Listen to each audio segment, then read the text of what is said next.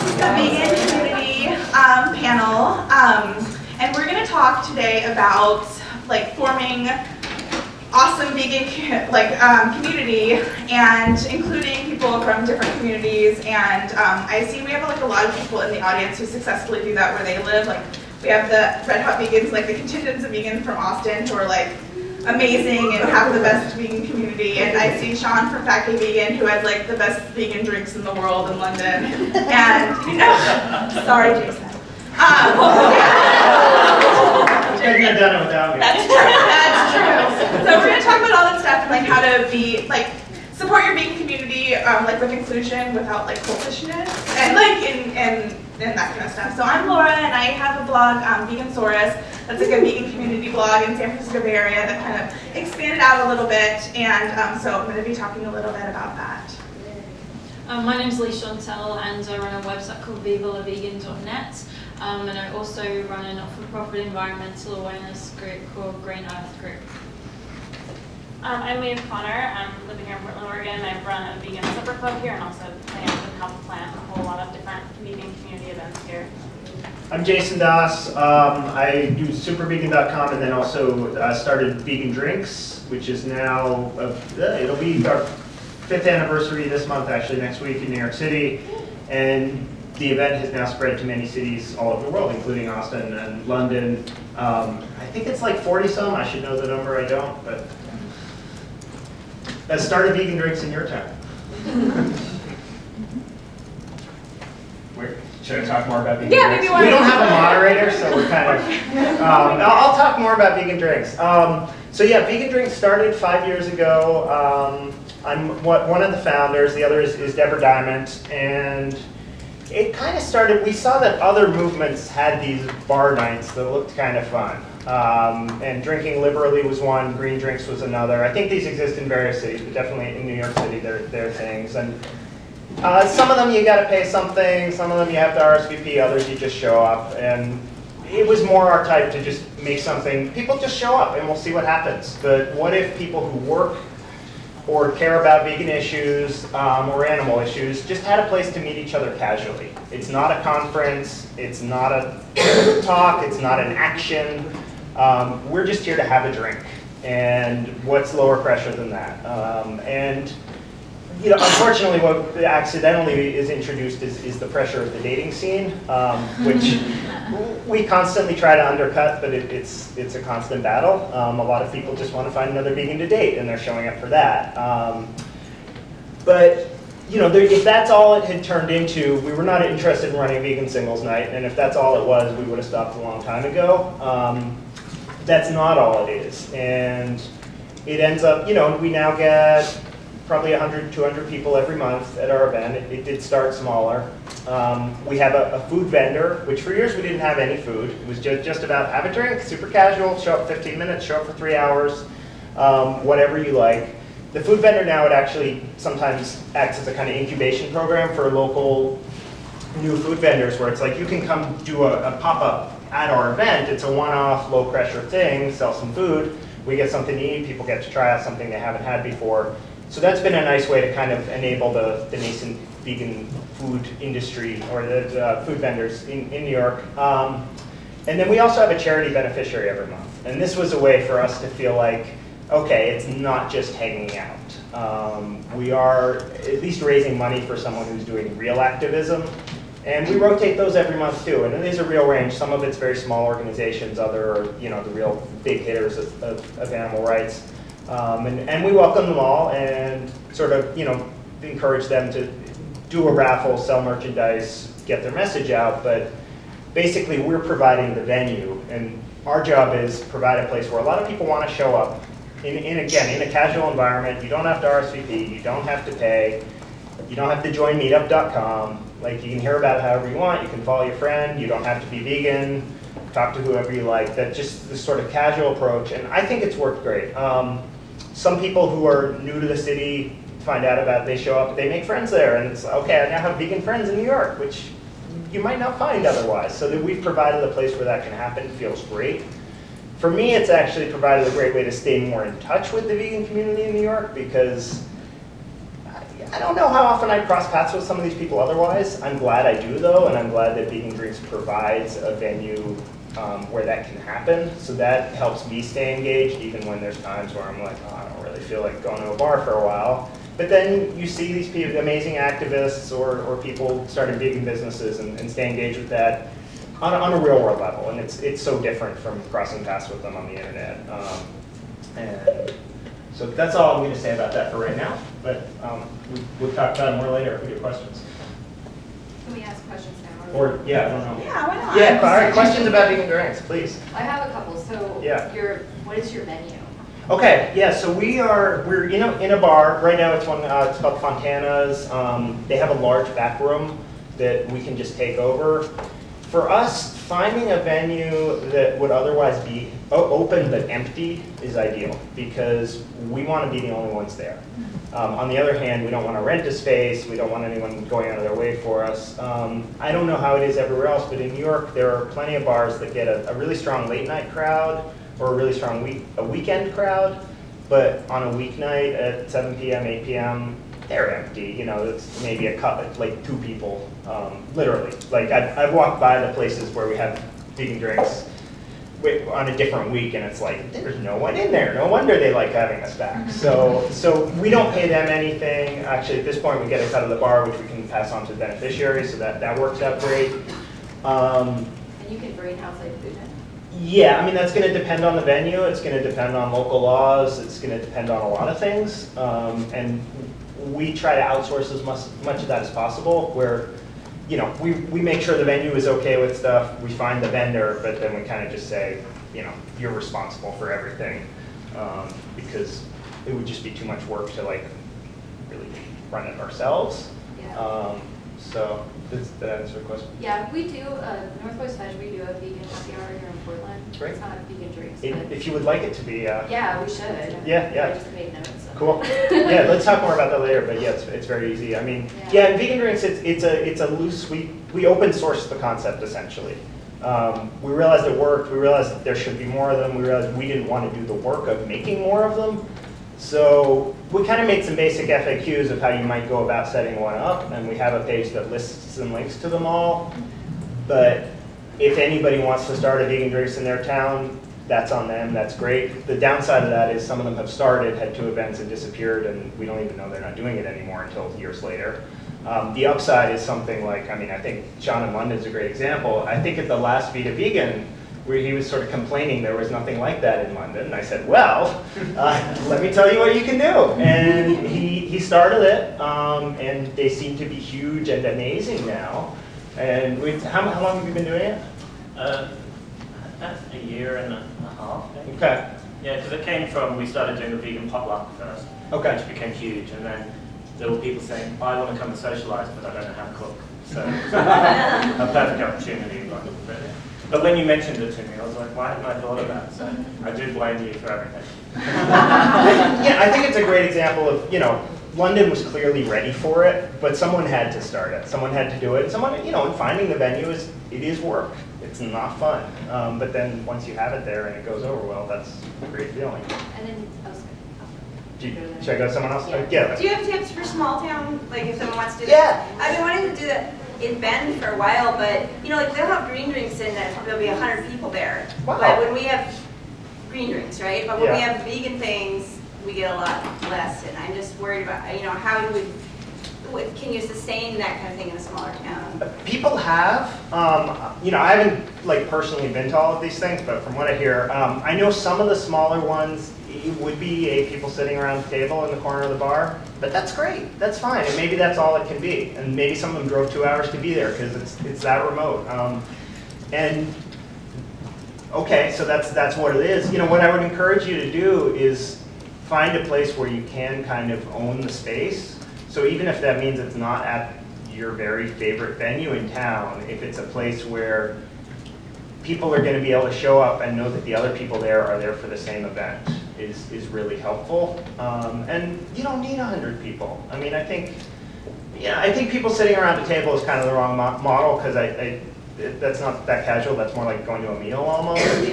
But if you can get a couple dozen, you're fine. And maybe get some ringers, maybe beg some people to be there even if they wouldn't come on their own, but you know them, right? Yeah. To boost numbers at the beginning, but you won't know until you try. And the vegan drinks model does attract a different crowd than, say, a vegan food meetup or a potluck. There's definitely people who like the one versus the other, and you know, I'm more in favor of, or I'm going to enjoy something like vegan drinks more than I'm going to enjoy a potluck. So that's why that's what I do.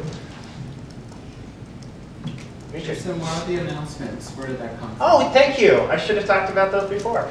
So yeah, we do what we call shout-outs, and I would encourage anyone who does a vegan drinks or a similar event to do something like this. This is another thing that at the beginning we didn't do. At first it was just show up, drink, maybe we had name tags.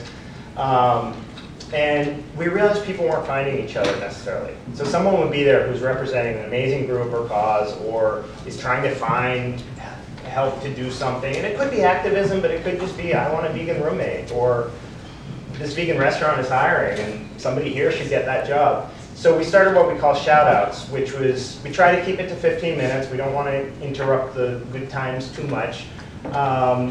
Where we turn off the music, try to get everybody to be quiet and listen. And people can sign up for literally 30 seconds to talk about their cause and what they're there for. And we try to keep it moving, but the idea is, it's like, okay, Sea Shepherd's up there talking about their latest action. I've heard of them, I'm really interested. Now I know that's the guy from Sea Shepherd, and I'll find him afterwards and make that connection. And again, it's that real person, real face talking to you in real time that is so different than anything on the internet. But yeah, making that time, interrupting the happy hour to do the announcements, it's a little bit of a buzzkill, but it also means that people actually find the right people that they were there for. So glad we do it. Anyone else on that? How do you publicize it if you're not doing it? Okay, well, Demetrius does meet up for us. No, but we welcome other people spreading the word about it.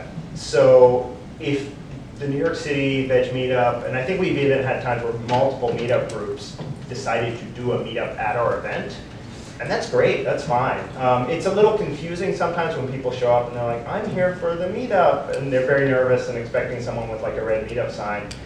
And we're not that. It's like, no, we have it. I have a meetup account now, but that's recent and it's for other stuff. So we definitely do Facebook. Facebook, for better or worse, Facebook events for a lot of people are very useful. We blog it on Super Vegan, and hopefully other blogs mention it too. Sometimes they do, sometimes they don't. Getting Megan Raskell from Vegansaurus as our DJ is good, because now they blog about it all the time. And it's a great way to get vegan DJs a chance to DJ, so including me. And it's, we used to try to do sort of press releases like at magazines, like the weekly papers and event magazines and stuff to list it. We haven't done that in a long time. There are still a lot of people who would like the event who don't know about it, so more publicity wouldn't hurt. But most of the publicity is internet, but it's not meetup. And the RSVPing, it's fun to know about how many people are going to show up, but it doesn't matter. It's a bar, so anyone can come and go, and they should, and we're not counting. The other thing I would say about that is, now that we have the food vendor and the charity recipient, they're motivated to get a bigger draw.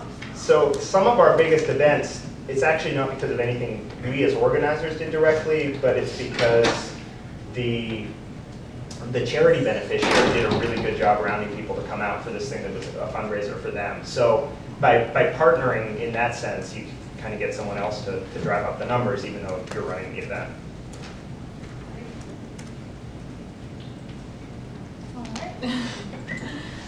So like I said, I'm Maeve. I live here in Portland, where there are a ton of vegans. I think people don't even really get excited when they meet other vegans here anymore. You just see herbivore shirts everywhere, and you're like, oh, hopefully we can get along anyway. But when I lived in Idaho Falls, which is where I went vegan when I was 17, that was sort of my first experience in the vegan community, which I think sort of drives home how important it is to have that. I was a senior in high school. I'd been vegetarian for a while. And my friend Kate was also vegetarian, and she was a year younger than me. She was super cool and had lots of like crime and fake posters and like they played a ska band. So, you know, like all this you look for. A friend in high school.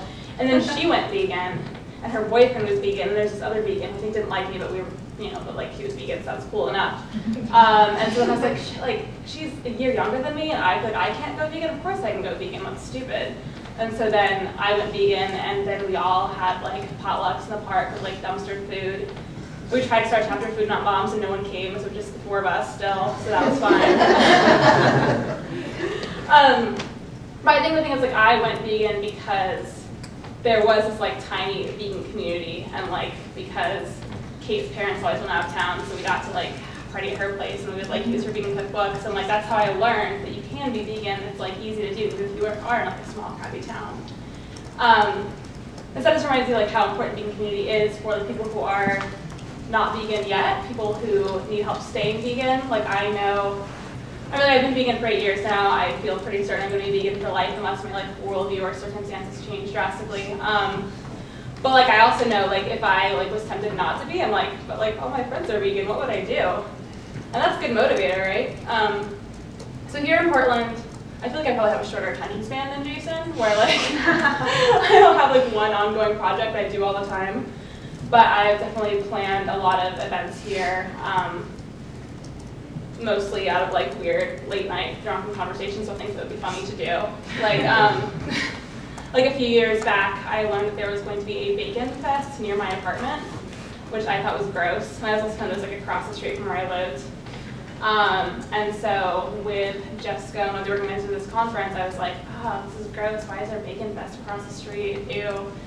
And then we were like, we should have a Bacon Fest. Like, why would we do that? And we didn't actually read anything about what Bacon Fest was. Like, I didn't click on the description. I was just like, we're just gonna go for the name and just do it from there. So we had like, we got a permit for a park.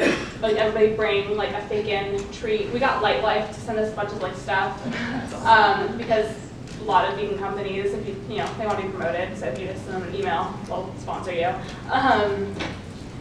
We advertise it on like Facebook and Jess's blog, and just like told our friends, and Veg News picked it up on their website.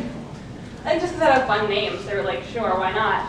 And we had a haiku contest and like a big like display of like the history of bacon, just like funny stuff that people really, you know, I think they, you know, it was an interesting concept. People thought it was funny, and so they showed up. And there were lots of vegans there, and also lots of vegetarians with vegan curious, especially people who thought it was like a weird thing. Yeah. And it was a vegan potluck, and you know, we had 2 of them. It's been a little while. I think we should bring it back because it just like, and we talked about doing sausage fest next, which I thought was also funny. That's just one example of like a way that you can like get vegans and the vegan curious to meet each other and hang out and have it not just be about being vegan, but also like something, you know, fun to make it engaging. Like everybody loves haiku contests. That's true. Everybody can do it. Like we had someone with a degree in poetry as the judge. It was great. I also here in Portland, like I've been involved in things like Vegan Iron Chef, which is also something that's like not just you're vegan, let's hang out, which is also a great thing, but like a whole community of vegans working on a project for vegans and also, you know, like people who are interested in veganism. We're just like sort of to raise the profile of vegan food and just make a conversation. It's a huge event here. Is there anyone in the room who's actually like, I volunteered on it. And some of the like bigger organizers are like at this conference. I don't want to take too much credit.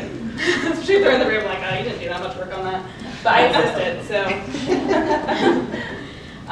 Also, like my vegan supper club, I think is a great way where, I mean, the goal of that wasn't originally creating vegan community necessarily. It was like, wouldn't it be funny if we got people to pay us to eat food in my living room? That sounds like fun. I hear they do it in New York a lot. We'll just do it.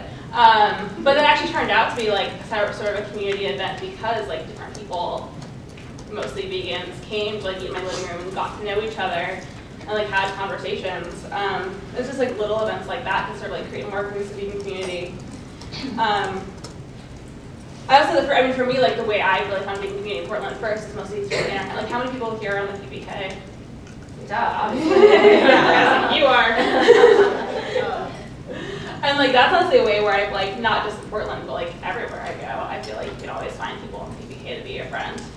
Like, and also, I mean, I feel like that's also, when I lived in a place where I didn't have any vegans in real life, that's how you like, you can't have your real life community, you can have your vegan online community, and that's still great if it like turns into real life communities. I feel like that's really a really easy way to start creating vegan communities. Find people on the internet who are talking about veganism, they probably want to hang out with you in real life because they're probably looking for other vegans.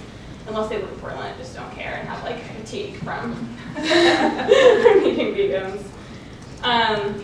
But I think one of the most important things about vegan community is like, I think our goal should be to help people become vegan, help people stay vegan. I mean, I try to think about everything I do involving veganism. Like my goal is always, I try to remember like my goal is to help animals, not to help vegans. And like helping vegans helps animals, but like if you just have an exclusive like vegan club, you're not helping animals, you're just hanging out with other vegans because that's fun. And it is. But like if you're not open to people who are like curious about veganism or like want to learn more about it, then you know, you're not making the movement bigger, you're just hanging out with your friends, which you know, is fun, but it's good to sort of like keep the bigger goal in mind. That's my spiel. I think that's totally true, like inclusion. I think of vegan community as a really good thing to kind of like solidify your veganism, and like you can be around vegans and like talk about like mock meats for, you know, 2 hours and it's like super fun, but then you can go into the world and just be an awesome vegan ambassador, and that builds vegan community. I was thinking about like the Fakin Festival, like the very first thing before I had Vegan Source and everything is I put together, because I was writing for a lot of food blogs that weren't vegan food blogs, but I would just be the vegan voice on the food blogs. And it was always really great. Like a lot of people were really curious and asking questions. A lot of people are assholes, but like, you know, it's the internet, so it's what happens. A lot of people are assholes. That's what happens. But we put together a Trivial Pursuit game where we played with real pie, but all the pie was vegan. So it was like really cool. We had a bunch of people who came and we like talked about like veganism and stuff like that, but it was like a super fun just like game of Trivial Pursuit with pie. So like there's lots of ways that you can build a community that's inclusive of other people, that's not just about being like vegan and talking about mock meats for 5 hours, but I think you kind of need both. You need like a really like a safe space too. Because being vegan on the internet is not necessarily a safe space unless you're on the PPK. Or, so you need like those kinds of things, but you need to be able to also go into the world and be like, being vegan, I'm like a normal person and I'm also vegan. It's not like my number one identifier. It isn't for me, it's just one of the things that I am. And it's one of the things that a lot of people can be, and so if I'm out there just being a person who's like a decent person, and it's like, oh, well, why are you vegan? And then I can have maybe a 20-minute conversation, and someone might not go vegan the next day, but maybe 2 years down the road, like they'll encounter more and more reasons to be in this world. So just by being like fun and inclusive, it's a really good thing for veganism in general. Okay, so Viva la Vegan.net, my website, is mostly like a community online, but I think I'll talk about Green Earth Group.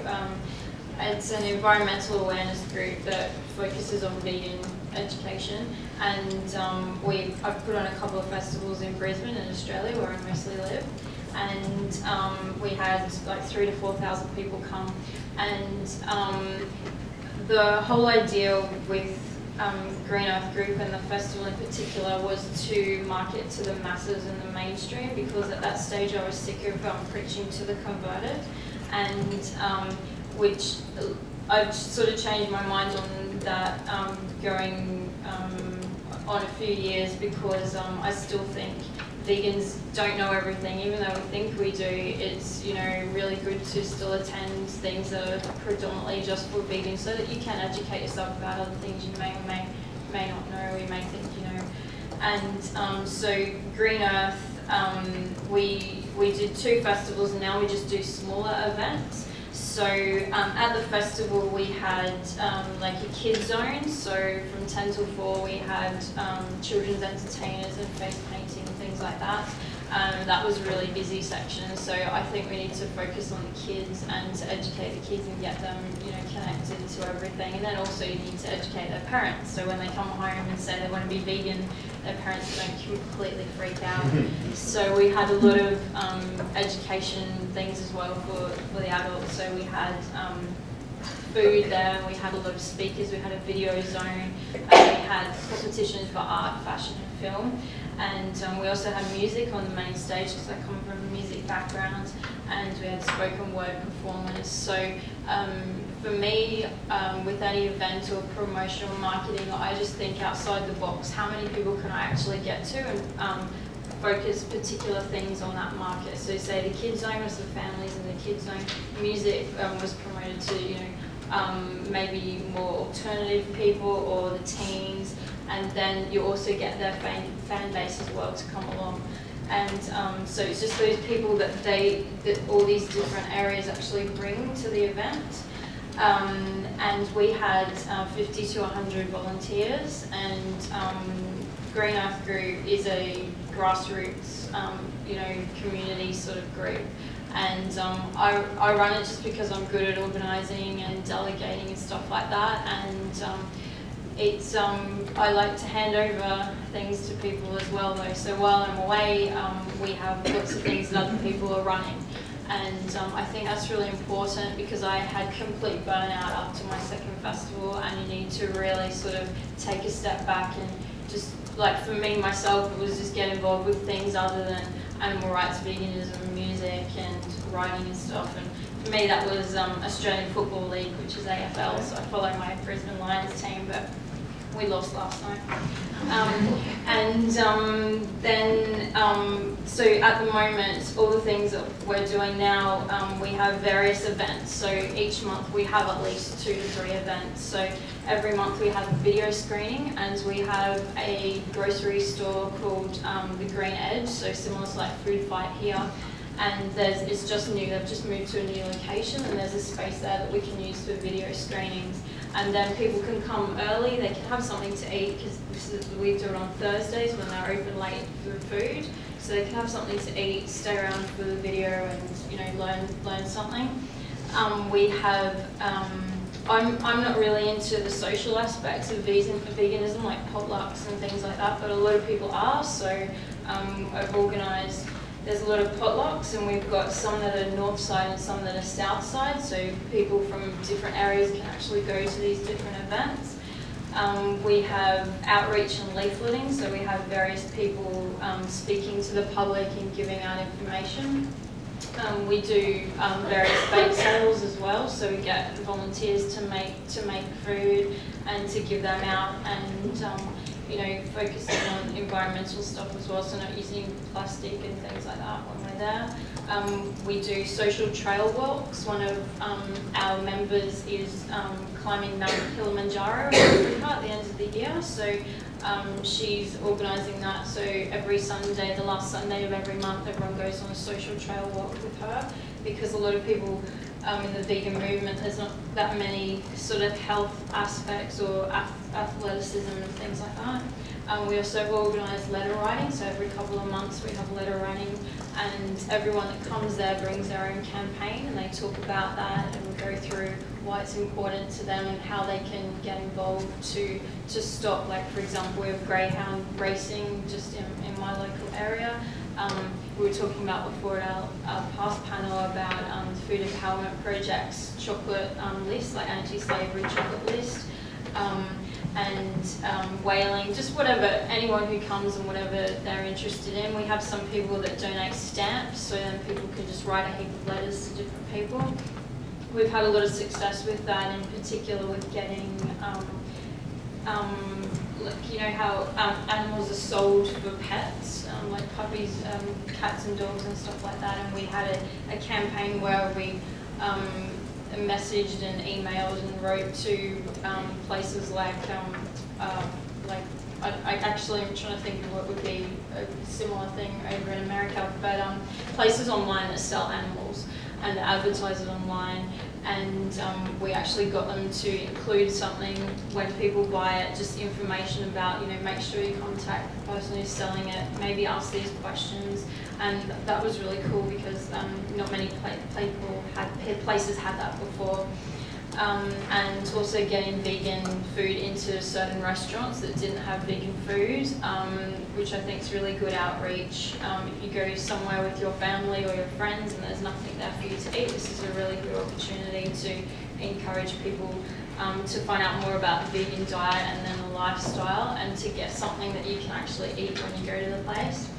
And we also do portable workshops. So a friend of mine he's put it on the back of a bike and it all folds up. So you can just like cycle it wherever you want to have a workshop. So that just gets all set up, and we do like composting and recycling and all different things like that. So yeah, we have various sort of events, and with Green Earth in particular, the festival in the beginning, it was more about engaging everyone from a grassroots area, and we had regular meetings, and I would suggest that if you're putting on an event, you need to include people, and it's getting people involved and finding out what their passions and their skills are. Because if you tell someone to, you know, can you organise a letter writing event every month, and they don't care for letter writing at all, and their grammar's not very good, then they're not really going to be following through with that. So if you find out what all different people like, and you can really use that to their advantage, your advantage, and obviously the animals and our environment.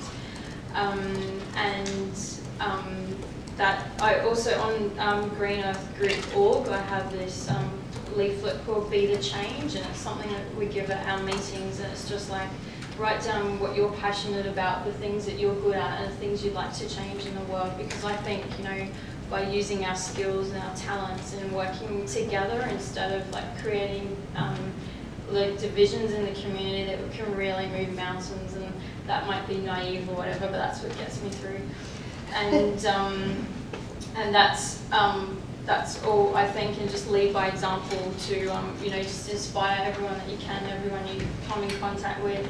And with Green Earth, it's very inclusive. So we had volunteers that were, you know, grandparents to their grandkids, you know, and it was all about listening to people. And I think if you actually want to do something and you want someone to give you advice, you really have to listen to it. That's like, you know, really important. And we had meetings, and, you know, for like the beginning of the festival, I had this list of everything I wanted. Like we needed a stage manager, we needed a kids zone manager, we needed people to look after the videos, and just went around and said, these are the things we need. And then by the end of the meeting, we had everything covered, and I think it was just really beautiful.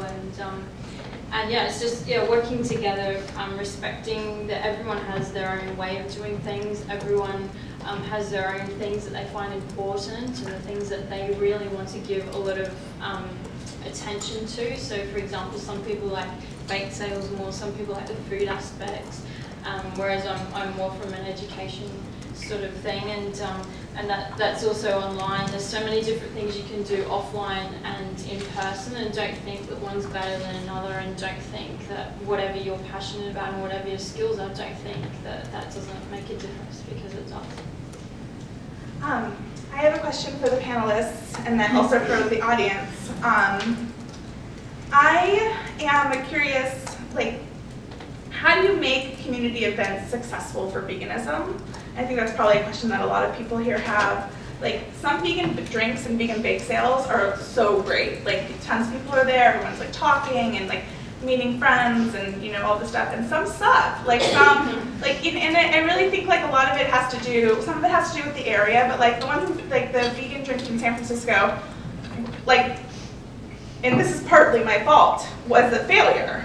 Because, but you're like, you're the San Francisco Bay Area, like we should not be failing in vegan drinks, you know? So, but our vegan bake sales were really crazy successful. So, and I think like a lot of what Leigh was talking about, and May was talking about, just like being creative about events. Like, you don't have to necessarily do a vegan drinks or a vegan bake sale in your area. Think about something that you love and that would promote veganism to the widest community possible, and then like kind of make that your thing. You don't have to, like, if you want to, like, vegan drinks is great because it's established, so you want to like have like, oh well, I have all this, you know, help and all this stuff, but you might be like, well, actually this thing is more interesting to me, like I'm gonna go, you know, from this angle. So I think it's all about like being really creative, but I'm wondering, like, how do you make a successful community event? I think you said two things that I actually consider in opposition. Okay. One is something that you're really passionate and excited about, and the other is what's going to appeal to the widest variety of people.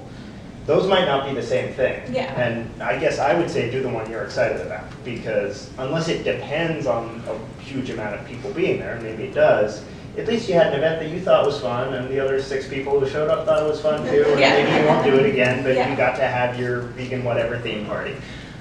The other is trying to reach the widest variety of people, which I often find sets up for disappointment because a lot of people come there who, you know, I'm not that crazy about, and or maybe who didn't get it, and it's like, okay, they showed up because there was free food, super, but we didn't actually get done the goals that I hoped.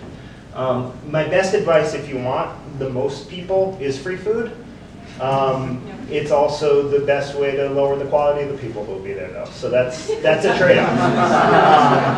And how you play that balance as a vegan event organizer is, you know, it's an art, and you know, I encourage you all to play around with it. But in my experience, free food gets the people out, but they're not necessarily the best people. And yeah, you know, you say a successful event. I don't know what that means. I mean, what makes for an unsuccessful event? I think, like, everyone's been at unsuccessful events. Like, you know what that feels like. If no people show up, it's, you know, if it's, you know, a successful event could be for people who, like, totally hit it off, and you're like, now I have a vegan community that I never had before. And an unsuccessful event could be like 100 people were here and no one talked to each other, and everyone's in a corner and drank their drinks. So I wonder, like, probably a lot of people want to know, like, how do you create I know that there's no formula for it, but just talking about, like, how do you create an environment of inclusion? Like, that's, like, that people want to be a part of. Like, I think that that's, like, one of the things that we grapple with, right? Because it's difficult. A lot of it has to do with who you are as a person, and playing to your strengths. And a lot of it is also, when you say inclusion, but often the way to make a lot of people feel most included is to be actually really exclusive. And that bothers me, because you do create something that's around, say, a subset or a subculture. So the people who are there are, you know, really into it. You know, you do your like punk rock vegan carrot cake party. The people who come to that, you're gonna love them because it's other people who like punk rock carrot cake. And that's important to have. It is. Vegan punk rock carrot cake. But there's going to be a lot of people out there who love vegan carrot cake who are not comfortable with punk rock. There's going to be a lot of people who love vegan punk rock who hate carrot cake. This is a great example. And there's going to be a lot of people out there who are vegan generally who don't care about either of those things, and they say that event's not for me. And it's your choice as an organizer whether you want to chase the, you know, you would say, well, I don't want to put words in your mouth. Some would say that's a really inclusive event, and others would say that's a really exclusive event. We're talking about the same thing. But, okay, so this is a question that I got when I first started doing the San Francisco Vegan Bake Sales, was why don't you call it Bake Sale for the Animals? Why does vegan have to be in the title? I find that excludes me. I don't want vegan baked goods. I want to, but I love dogs and cats. I love animals. Like, people who are theoretically love animals are not vegan. There's tons of them. Everyone knows tons of people who love animals, but they're not vegan. So would they go to a vegan bake sale for the animals and not, or go to a bake sale for the animals and not a vegan bake sale? Like, I think it's all about, like, what's the choice that you want to make, but, like, thinking about, like, okay, who does this include, who does it exclude? Like, and is there a place for both? I want both. I think you have to work on who your target audience is. If you're just, you know, having something for vegans, sure, use the name vegans.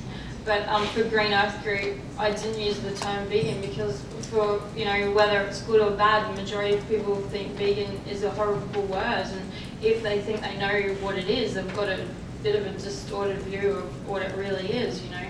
And so we used Green Earth because it was an environmental thing. We wanted people to learn about the environments as well, because I think the environment, animals, animal rights, health, fitness, all that it should be all together, and all of those things should be promoted just as much as anything else. And so that was what we did, and we have Green Earth Group Bake Sales. And what Jason was saying before about you know, with people, and, like, you know, you have to work out what you need from it. So say, I'm actually giving a talk, if anyone's in Minnesota, for the Critical Animal Studies conference. I'm giving a talk about staging effective events and engaging volunteers. So I'm giving a workshop for an hour on that. And it's really important that you work out, this is what I'm going to do, and this is how I'm going to achieve it, and this is what I want to achieve. So you need to set maybe like top 5 things. Like, you want to connect with vegans in your area.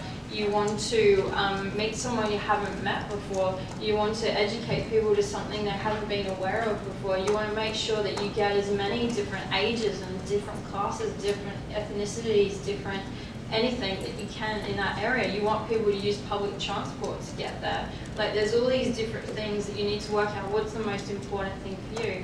And also, I feel like I've just been in Asia for 6 months, and I spoke at quite a few events there, and a lot of people were like, I'm going to do this event and I'm going to get 200 vegans by the end of it. And I'm like, ugh. And I think if you sort of detach yourself from the outcome as well, I find that really helps me just to, you know, be at peace with stuff and, you know, plant the seeds and get the education out there. But don't be so upset if like only 4 people come, because those 4 people could be like amazing people that really start something happening. It's, you know, quantity versus quality type thing. Yep. So, yeah. Can I just share a 4-person in jail right here success story? So I run a vegan, or it's actually vegetarian meetup. It's me, just outside of New York City, so not as big as Demetrius is, but it had kind of fallen off the radar. There were 2 vegetarian groups that were disbanding. The organizer stepped down, so I stepped up and kind of started it, but there weren't events for like a year. So down the street from me is a non-vegan restaurant that has a meatless Monday. So I set it up, and I think the first one was because Jail's moving to Colorado. I'm like, all right, we'll have a meetup for her leaving, you know. And I set it up with some people she knows and stuff. So I think 9 people are SVP and 4 came. So it's JL and Jody, who may or may not be in this room, and JL's helping move 4 people out of it. Now it's grown, and for the one I have in June there's 24 people signed up already. So these kinds of things kind of, you know, can persistence. But I think too, it was more like I wasn't terribly disappointed. I was like, oh, okay, there's just 4 of us. This will be fun. So I think if I just set myself up for expecting like 20 people and I need this for this to be a success, and then that didn't happen, so I gave up. But I really didn't give up. So we've been doing it monthly since that was about November. So it hasn't been long, but I'm getting a lot more responses, lots more people in the group, and it's been really fun. And you need to do that. That's what I say to volunteers all the time, because they're like, I'm going to do this, and they're so passionate and so into it for like 3 months. And then if they're only getting a few people to each of these events, they quickly lose focus with it, and they quickly get really disheartened. And it is disheartening if you put so much effort and money and enthusiasm and energy into something that you only get a few people. That is. But if you, and it has to be like a regular thing. Like, you know, if someone goes to the markets to sell their vegan soap or something, you need to be at that market every Saturday or every second Saturday of the month, you know? You need to be there on a regular thing so that people know, oh, we're having this vegan meetup at this time. Oh, there's letter writing every second month. There's this, there's that, there's that. You have to. That's like the #1 key to successful blogging too, is persistence. Like the first 2 years of Vegansaurus, like my mom didn't even read. Like literally, like, do you know what I'm saying? Like it took, you have to stick with it. Like but if you're consistently there and like, okay, I'm gonna blog 2 pieces a day, or I'm gonna blog 1 piece a week, or like you set your goals and you reach them, then like, you know, ultimately like people will come. It takes some time. Like you're like, okay, we started with 4 people, now we have 24 people signed up, and who knows what it'll be a year from now. You know, and like also the persistence and also the willingness to adapt. Like thinking like what's working, what's not working, I'm still here, I'm still part of the community, I haven't left. But like I want to see like, okay, it works to have it at this bar and not this bar. It works to have the bake sale in this corner, and it works to advertise it this way in these blogs and through this like mainstream channels. Like, so I think like those are 2 big things. There's also, because it's community, use the community. You know, if you're just one organizer and you're doing all the work, I mean, I don't think that's a good position to be in. And so try to find other people who, and if they're showing up, they're probably interested, and maybe they can do some of the organizing too. If there is money, maybe some of it can be their money too.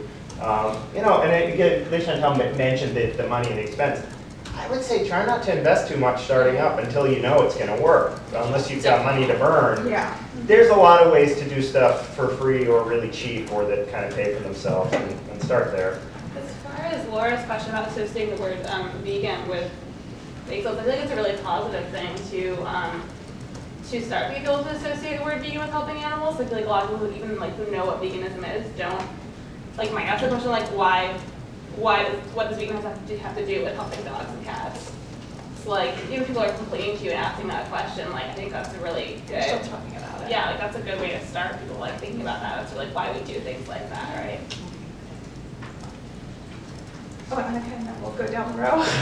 This is a question for anybody on the panel. In the spirit of being more inclusive, have any of you guys had any particular successes or tips for making sure your community is really diverse and reaching out maybe in communities that you don't spend your own personal time in? Or? Yeah. I mean, that's something I think a lot about and worry about a lot.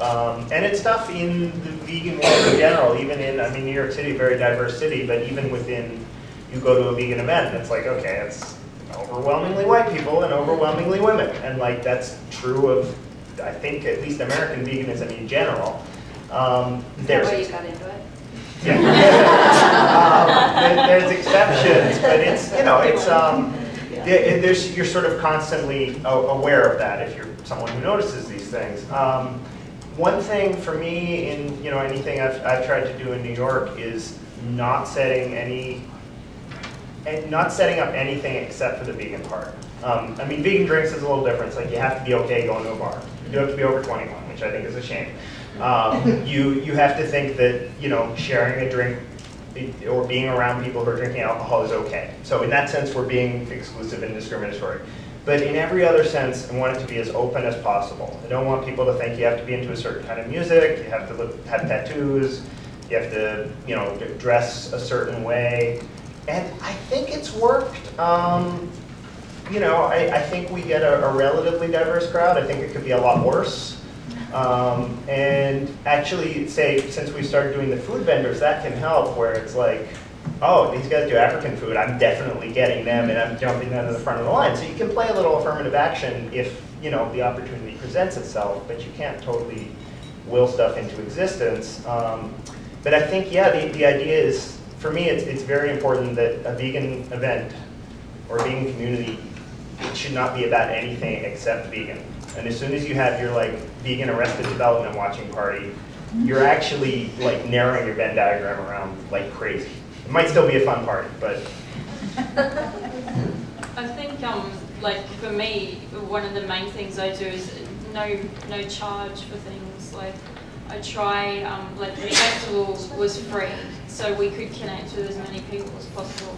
And I think that's really important.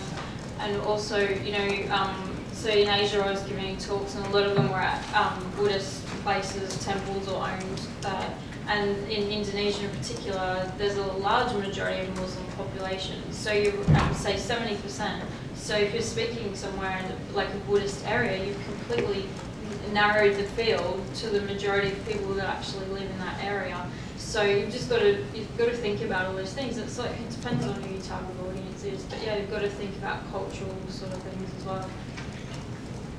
Like just, I think getting the word out in like lots of different communities, because like the second that you have like, we have like a Filipino vegan community in the Bay Area, and the second that one of the members of the group came to our first bake sale, the next one, 10 of them came, and then it just made our community more diverse and awesome. So like, you know, like, bless you, it's just, I think like getting the word out in as many places as possible and just being like, this is awesome for everyone. I agree with Jason, like this is just about being vegan, it's not anything else. It's just about like delicious vegan food or vegan drinks, like, you know, and then everyone is invited, like non-vegans and vegans, like everyone come, please everyone, because I can't stand the same 4 people again, like, you know, so like just like being, amplifying as much as you can.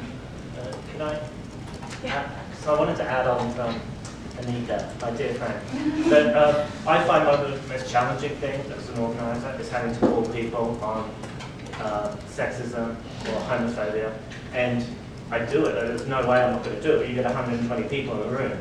There are going to be men saying stuff about women across the other side of the room. Or my friend Matthew from Portland came to Vegan Drinks in London and someone punched him in the stomach for being gay. I mean, that's an extreme example.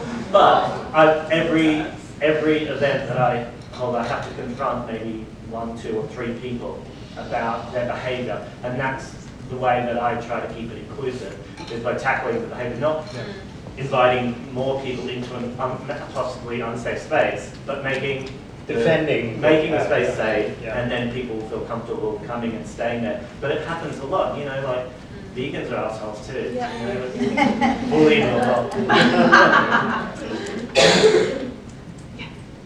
This was an add-on to the including vegan in your advertisement or poster or whatever. I noticed that yesterday Coconut Bliss had a little handout, and in their pamphlet thing, it was kind of addressing how fat is a bad word, but it's coconuts have healthy fat. So I was kind of thinking you try doing something, where it's telling people that their concept of a certain word or kind of the negative connotation that comes. Fat is not a bad word. Well, you could say, yeah, exactly. Yeah. So, saying something like, you have vegan bake sale, and then you have a cat with a talk bubble that's it's not a bad word. Whoa. Yeah. Something that's cute, and then someone That's a will great look idea. at it and be like, oh, that's probably true. I'm going to respond to that really quickly because it's sort of a pet peeve I've developed. I feel like maybe I'm blessed and lucky and oblivious, but I don't actually encounter people thinking it's a negative word that Oh, often. I do. And yeah, no, and it's Even so, in Portland, where it's a very common demographic. so it's I have heard about this thing, but I feel like as soon as you put that cartoon on there saying that, you're actually undercutting it because you're you're being oh yeah, we're nice. Instead you just be vegan, done. Yeah. If that's I'm sure it off-putting, definitely depends on the screw 'em. area too. Yeah. I mean, I think somewhere, the Bay Area where people have very, generally speaking, people have pretty set opinions on what they like and what they don't want to, be included in. Maybe it would work, but also in a place where there's a bigger vegan demographic where it's a more common thing. People are oh, there's vegan things, that's cool, whatever. It could. It's all about knowing your demographic too. Yeah,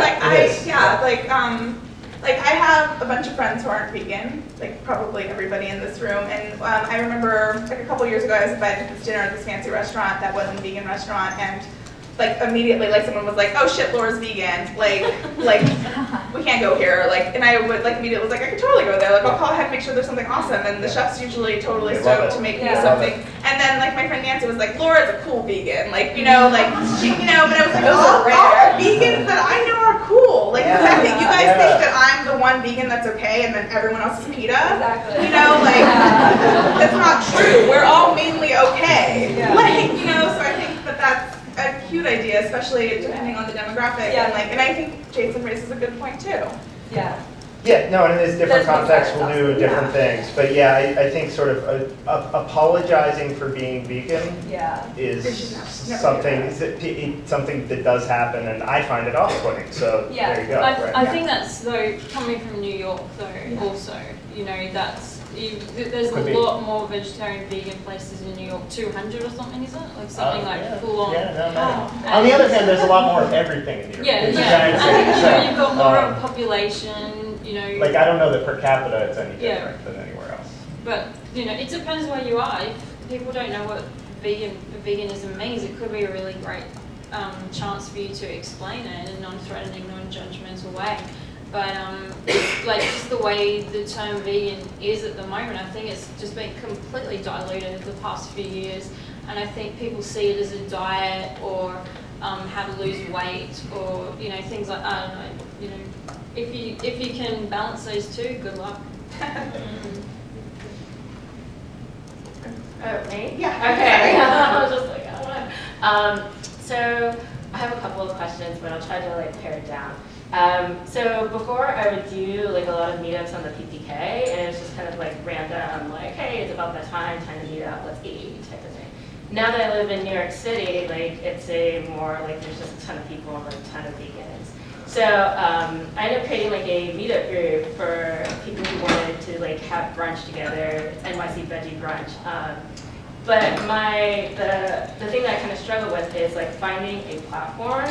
I think I'm limited by using meetup.com. So and I don't have a blog either. So I have a question as far as platforms when you don't have a popular blog, as well as my other question is about frequency of meetups. Right now I'm doing one every 3 weeks, but it's kind of it's hard to gauge what is how often should. Do you like doing it once every 3 weeks? I And love do it once brunch. every 3 Yeah. I weeks. would do it every weekend Yeah. if I I could. Well, you know. And Jason, is this on Super Vegan? Well, here's the thing. Yeah, I was going to say, you don't have a popular blog.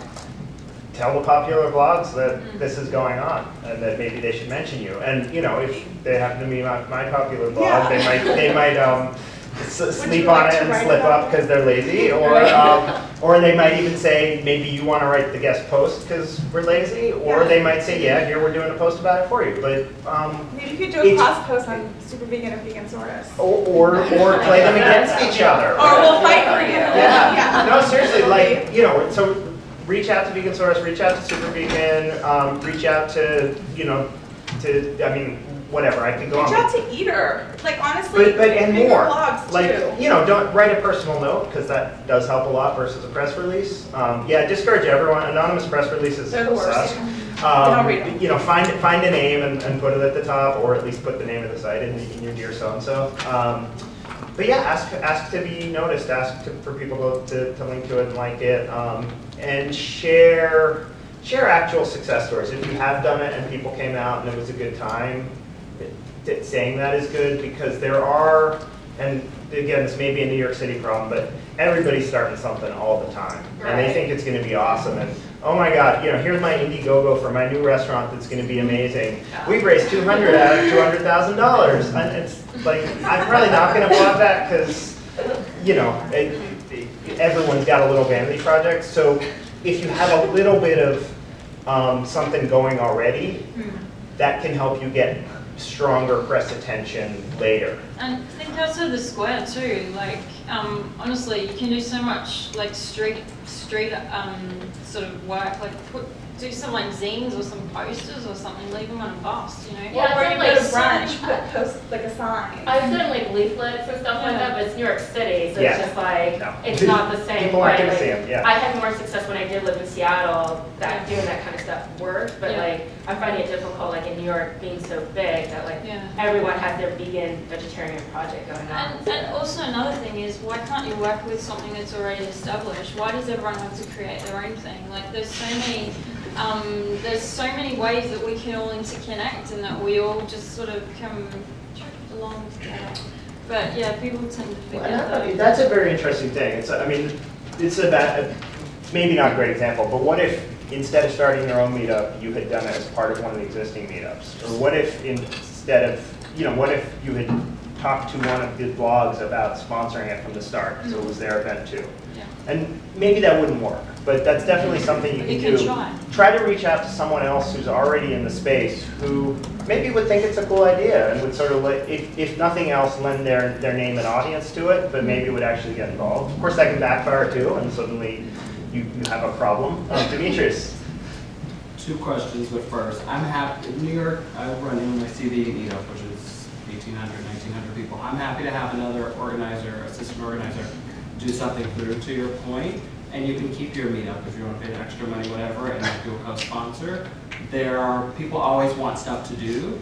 That was one of the first things I heard 9 years ago when I went to Vegan Meetup. They wanted something every night. I'm like, if you pay me, yes, and I have money to eat, yes, I would go out then, not now, every night. So joining forces could work, yeah. Yeah, it doesn't hurt. Like people, like you might grab some people, you might not want to do it anymore. This is how I know Jen, and then she's doing her own thing. It's, you know, it all just kind of can snowball.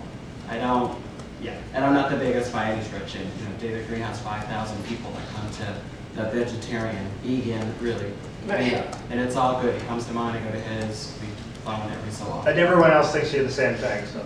No. David Green is very tall and. No, I don't mean that they're the same person. I just mean in terms of which meetup group they're in and how. We have a much smaller. I've learned to be happy with 8, 4, even 1 person, 12, 24. He gets 100 people like this. This is about his size. It's actually, no offense, a small meetup for him. But he's doing a whole different thing. He's got more energy, a whole different thing. Yeah. My 2 questions are actually for the room. How many people have not been to a veg fest before in this room? And then how many people have not been to vegan drinks or a vegan meetup? Thanks. You get a veg fest in Edmonton, Alberta, that'd be nice. Where? Edmonton, Alberta, Canada. Well, one of the things I love about vegan drinks, and then I think you even have some stuff on one of your sites, Leigh-Chantelle, is people are happy to share the information. Like my task I was given earlier this week is, how could Seattle start a vegan shop-up or something like that? And so I have some emails going. People want to help, particularly vegans, bloggers, non-bloggers, organizers, any of those combinations. They want to share the information. They might need a minute, a week, a month to sit down and write down some really great notes, or maybe just an hour. But it doesn't hurt to ask. Yeah. If someone says no, just ask another person. And I love helping people that help themselves. That's the key. And you learn stuff that you don't. I think Jason shared a lot, and I'm sure Leigh-Chantelle have some adventures. You don't necessarily want to see people make the same easy mistakes that are avoidable. Yeah. Yeah, no, right. Yeah, we learn things the hard way. Let us tell you whether it worked or not. Also, just real quick to your question again, show up at Vegan Drinks and do a shout out. Like, go to other events and talk up your event. Right, I went to a vegan drink just last month. Did you do a shout out? No, I didn't do a shout out, so I didn't know like that shout out happened. But next time, do it, and it might not work, but somebody will tell somebody, and word gets around. Go if you flyering maybe in moose shoes is futile, but go to the vegan shop up and flyer. Like, okay, we have time for one more question. So I'll try to make kind of quick with this. One thing that we've sort of struggled in our Austin vegan community is that, and I think it's an issue anytime you have this core demographic like revolving around this sort of small subject of like in Austin we're sort of unofficially like a young kind of fun-loving kind of vegan crew, like, and that's sort of our thing. And so it makes it easier when there's like an ATX vegan drinks or when we have silly events, which we try to do pretty often. Like there's a caterer throwing a vegan party barge for the 4th year in a couple months. But like people still want to have potlucks and restaurant meetups and that sort of thing. And since we have this sort of like very established crew of people who've met at these events, and they obviously become more cliquish and associate with people they really like, and meet up outside of the events and everything. Then when new people come in, it's not that we don't want them, but what are some ideas you guys have of how to include these people and sort of break the ice beyond like alcohol at a social event or something like that? I say you have to speak to at least one new person every event. Yeah. And then if you have your friends, you hang out with them at the end, you mingle first. And I'm a network mingler, sort of, that's one of my things, but so it's like you start here and you work around the room, and you make sure everyone does that if they're in that little clique beforehand. I know not everyone's good at that, but just one conversation, that's all. I think social activity is good. As someone who's like kind of terrified of talking to new people, like I won't do it unless I'm being forced to. But if there's a game or something? Yeah, exactly. Like something to engage you. Because like honestly, if I go into a room full of vegans I've never met before, like I'll probably leave not having talked to anyone. I'll just probably leave like 5 minutes later, honestly. So if I'm forced to do something, maybe I'll make a friend, Yeah. You guys, I feel like in Austin, like I visited Austin and like the vegan community was so rad. Like you guys went out of your way to like, I think whatever you're doing is good. Like you made me feel like, oh, welcome. Like welcome, this is all about like, this is our community, this is who we are. And then like, and it wasn't just because I was already like this vegan person who you guys kind of knew. Like there was tons of other people there that you guys were like, oh my gosh, come sit with us. Like I just felt like you were really, really like an inclusive group. Just like going up and meeting people and talking to people and pushing yourself to do that, I think is really important. Yeah, that's really just doesn't like No, I would say, I mean, Leigh-Chantelle and Maeve's ideas are both really good. Like, there are vegan drinks where I don't get to talk to my friends because I'm talking to the new stranger, and that's when I know I'm actually doing my job. And there's other times where I talk to my friends and didn't talk to the new stranger, and I know I screwed up. I mean, we've tried like designating people like ambassadors to actually go out. That's good.